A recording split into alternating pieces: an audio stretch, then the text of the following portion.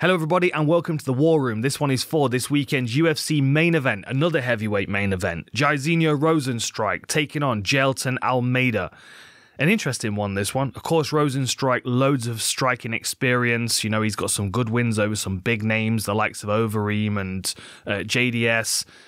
Jailton Almeida's one to watch, though. We have to keep an eye on this guy because he's relatively new to the heavyweight division. He was a light heavyweight for a long period of time. He moved up, he's had a catchweight fight, and I just think he brings problems to the heavyweight division based on the fact that he's tall enough and long enough and strong enough, but he's not carrying the excess weight, which really is the point of difference in this fight. When it comes to the weight class. Okay, before we go any further, a quick shout out to our friends and our sponsors at Athletic Greens, AG1. I love this stuff. I started using this to make sure that my daily nutrition was just covered, making sure that if I'm missing meals or I'm running around or I'm kind of buying stuff at the supermarket or whatever, that all my baselines are covered. I need to make sure I'm getting my probiotics. I need to make sure I'm sleeping well. I need to make sure my brain is clear and functioning. And the other thing that you'll get if you buy Athletic Greens using our code is D3 and K2. Anybody that lives in a dark climate, spends a lot of time indoors, you need D3 and K2 in your life. It's good for your immune system. If you listen to Dr. John Campbell, there's a whole plethora of different things that D3 and K2 are very good for, taken together. So if you use our code, you will get a year's free supply of this and 5 of the free travel packs, which, again, are an absolute lifesaver when you are packing.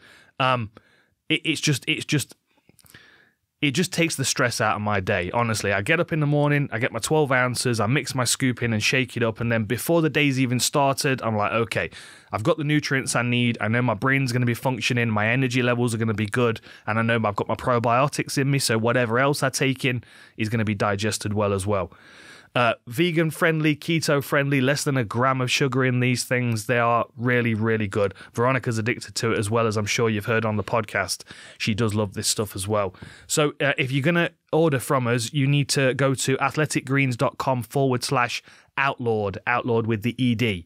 You will get 5 free travel packs and you'll get a year's free supply of the D3 and K2, as well as all the other stuff, the bag, the scoop, the bottle, all the stuff that you need to get started. Get on this. It will take years off your life and save you worrying too much about your diet.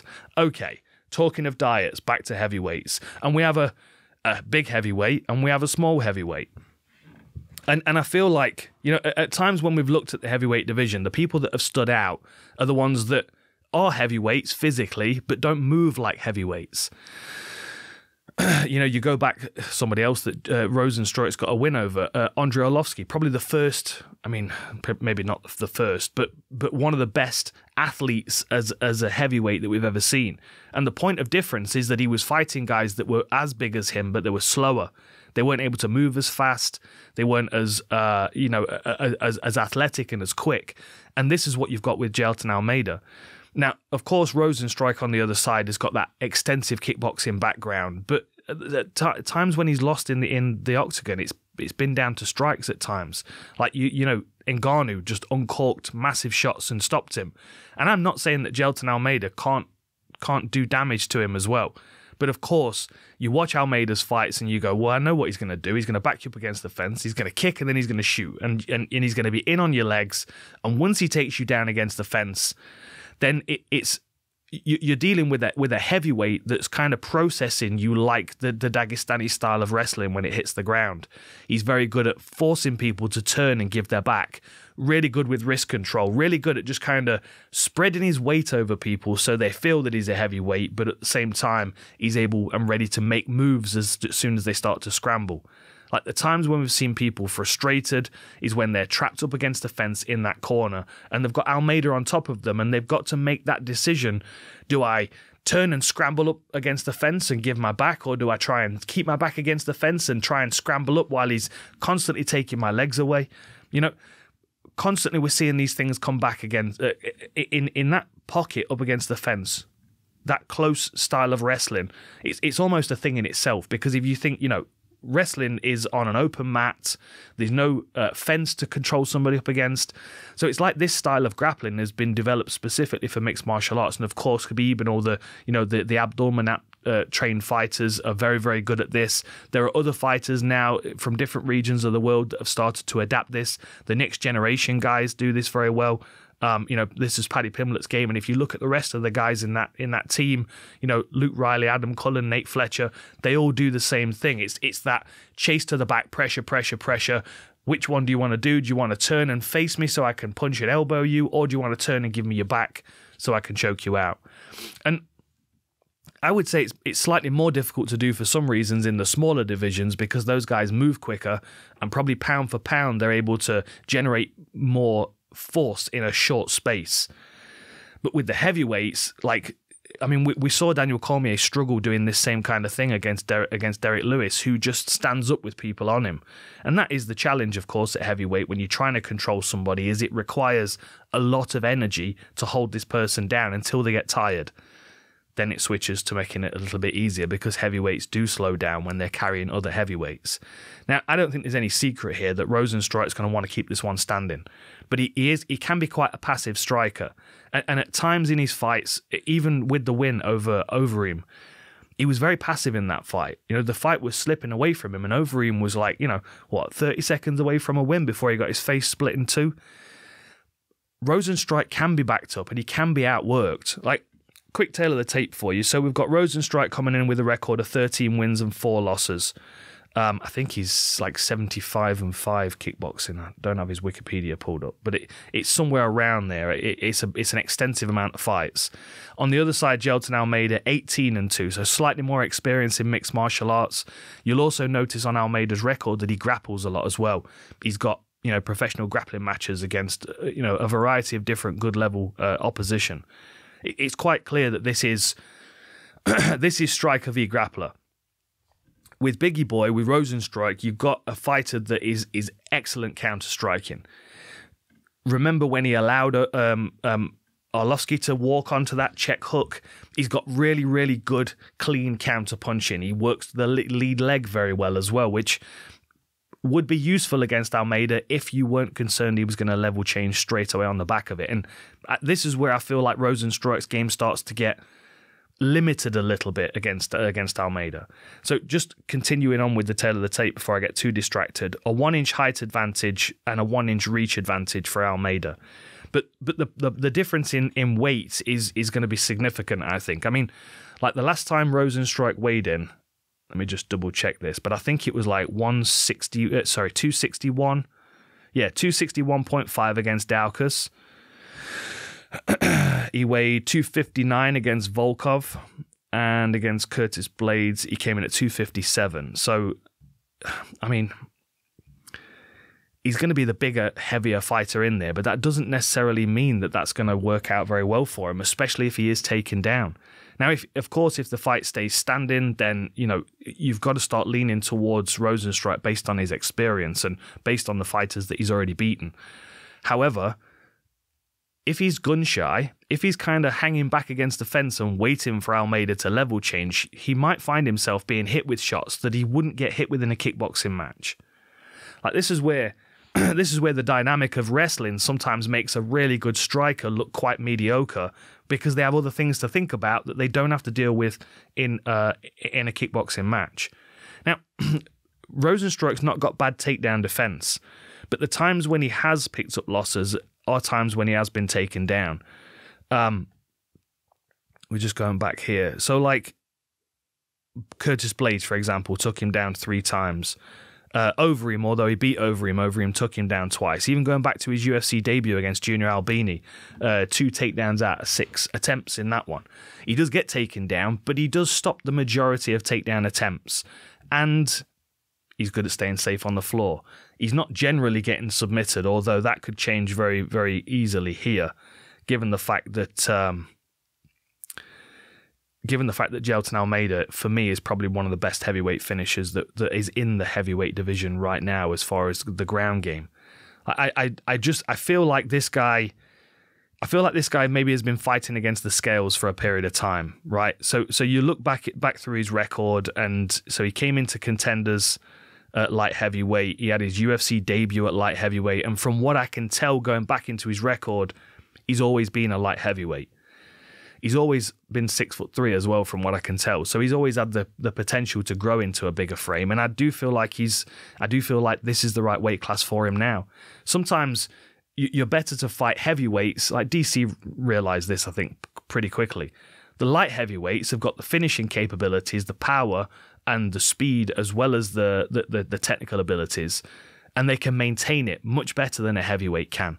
If you fight a heavyweight in the right method, heavyweights will get slower faster than other weight classes. And I feel like if you Jailton Almeida and you're looking at the two divisions, I'm kind of thinking, yeah, I'll take my chances at heavyweight right now. He can always come back down, but what I think we're going to see is him grow into this weight class. Like, so his fight against Anton Turkal was a catch weight of 220 pounds. He weighed in at 216.5. Like, he's not even at the limit of a 220 pound catch weight. But that might be because in his head he's thinking about potentially going back down to light heavyweight. What I would say is stick in this weight class and beat as many of these heavyweights as you can. I think you'll find a quicker route to the top at heavyweight, and I think the money at heavyweight, now John Jones is back, is far more interesting.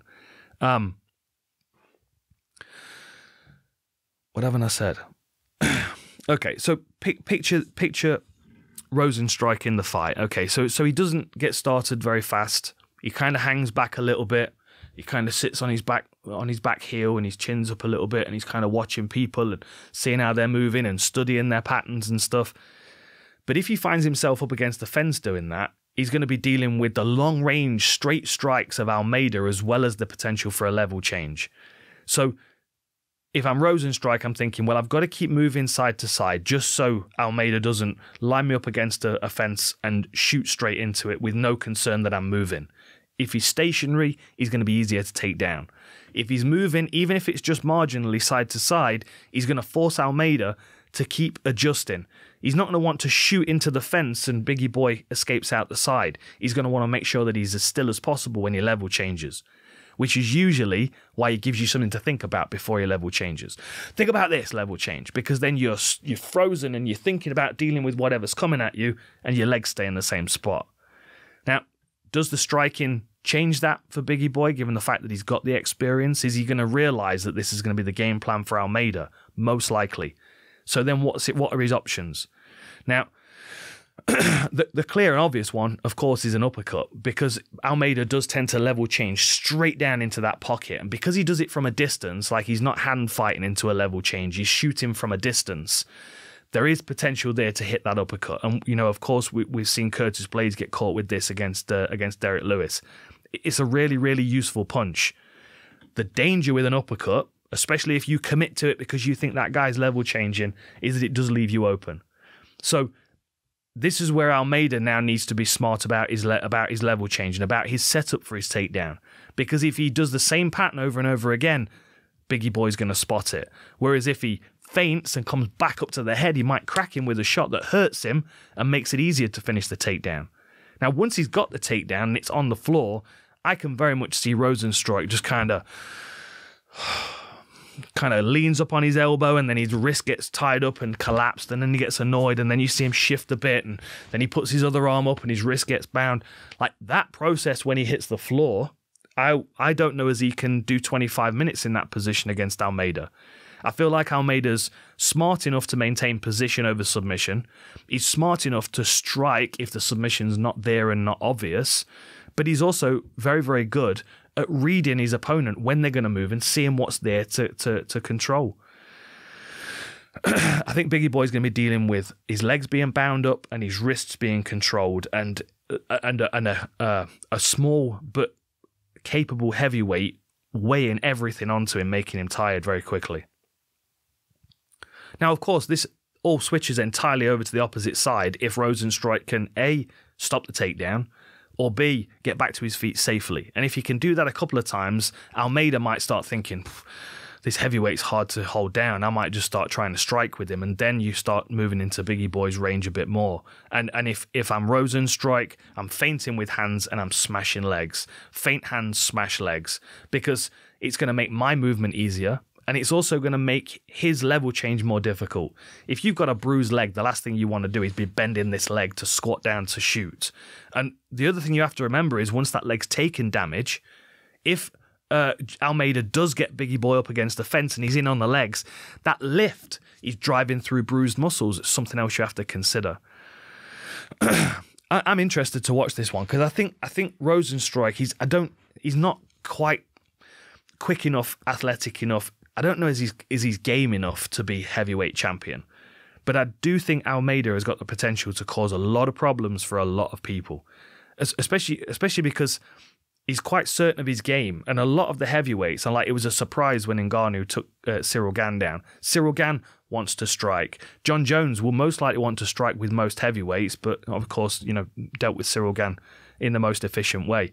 This guy causes a different problem for a lot of heavyweights in this division, and I do feel like although Rozenstruik is a very, very dangerous striker, he can get kind of caught waiting sometimes, and that's either going to be detrimental to him because he's going to get hit with shots that he's not expecting, or he's just going to get outpointed, and then Almeida's running away with the fight on the scorecards.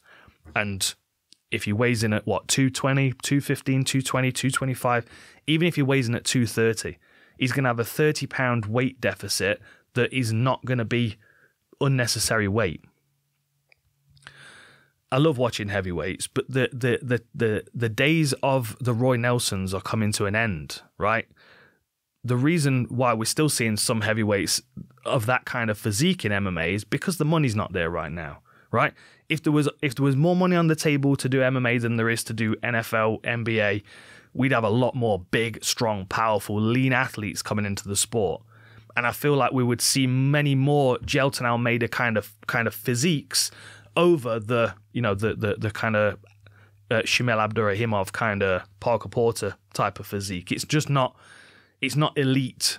And I think that as MMA evolves, especially at heavyweight, we'll see those fighters kind of fall by the wayside as the heavyweights with abs, like the likes of Cyril Gane and Jailton Almeida, will start to come through because they'll have the technical abilities, but the physical skills as well. Sorry, the physical abilities as well as the technical skills.